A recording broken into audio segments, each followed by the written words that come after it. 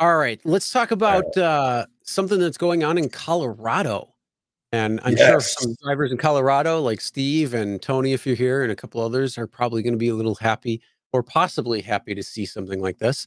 But last year we had Stephanie Vigil on behind the wheel talking about the bill that she introduced into Colorado, and that was the transparency bill, which basically would allow drivers and passengers and customers to see how much everything was. So they would know what the driver was making, what Uber or DoorDash or anybody was taking. Same thing with the driver; Oh, they would know what's being all done and transparent. And it and unfortunately had been shoved into the fire and burned up and never came to fruition. And it came down to, I think, what, one vote who switched side, well, and yeah. that Well, person. the Stephanie Vigil is on our channel. She was the sponsor last year for an exactly very similar bill that's coming to Colorado. So we're moving people. Yep. Chicago, But what's Minneapolis, interesting, Denver. We're moving.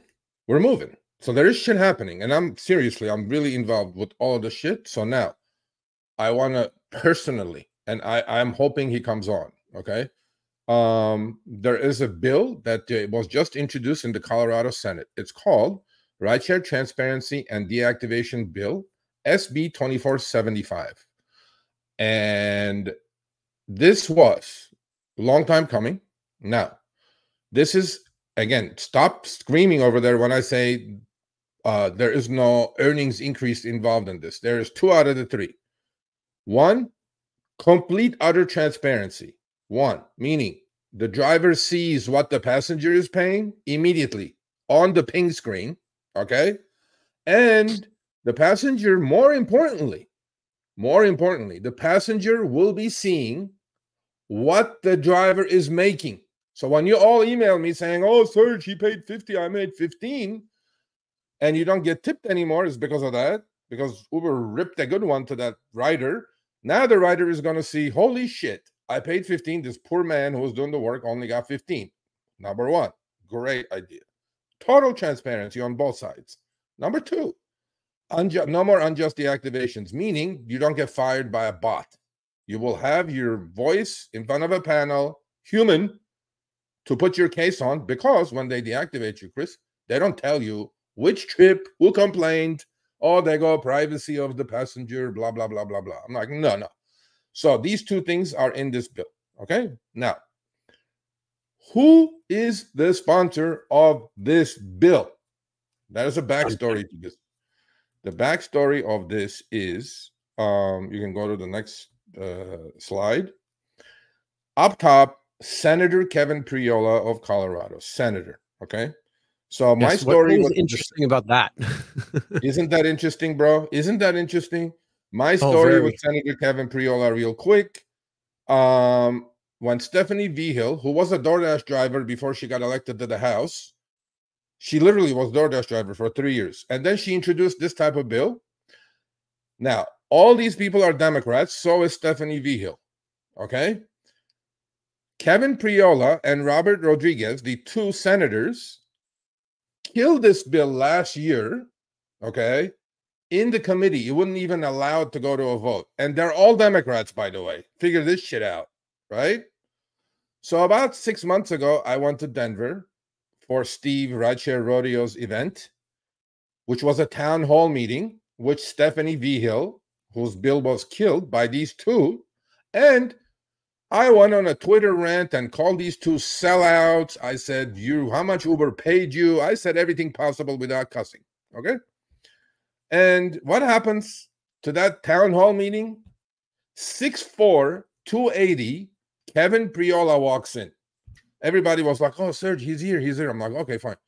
So I gave him my card. I literally took him hostage for close to 45 minutes and had a great private conversation, explained everything to him. And I swear to God, he listened to all 45 minutes very intently. Then we tag team with Kim, Side Money Plans, and Zach, Drives Fast. They're the delivery people. Boom, I tag team with them. They talk to him to him for about 15, 20 minutes. And he left. And to my surprise, 2 days ago, when I opened my eyes in the morning, this was in my mailbox. The guys who killed a similar bill last year now are the prime sponsors for the RideShare transparency bill in Colorado. Kevin Priola, much respect. Open invitation to Show Me the Money Club. Much respect. I'm not saying I had anything to do with it, but let me tell you something. He listened so intently. We turned our apps on, showed him everything that's going on.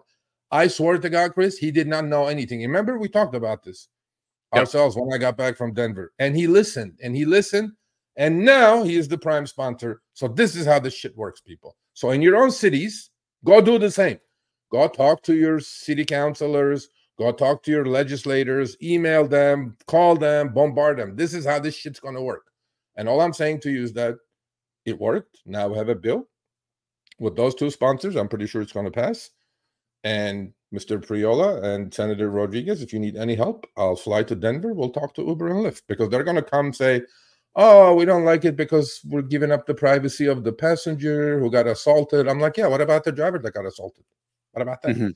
So I love it. I am so thrilled that when I saw, bro, he was the prime sponsor, I was like, yes, something happened. Something good happened.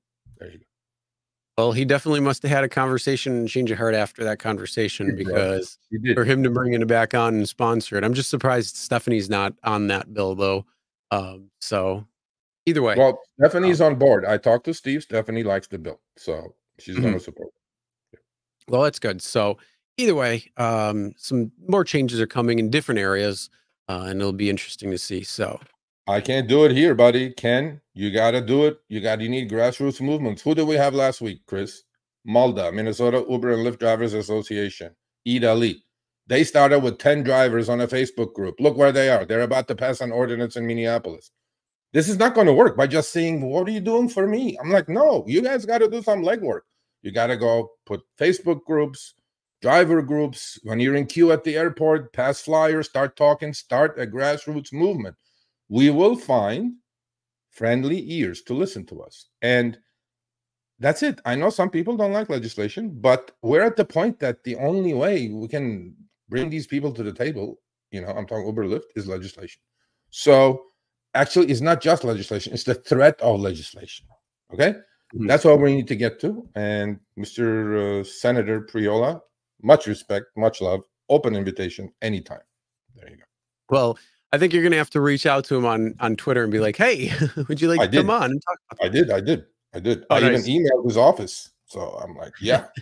All right, thanks for watching. That short little clip was from our live stream, Show Me the Money Club with Sergio and myself, Tuesdays, 6 p.m. Eastern, 3 p.m. Pacific. Make sure you subscribe, turn on all notifications so you get notified when we go live, as well as all of our awesome content. Make sure to check out this video right here, which will take you to the entire live stream, or check out this video right there. All right, drive smart, everyone.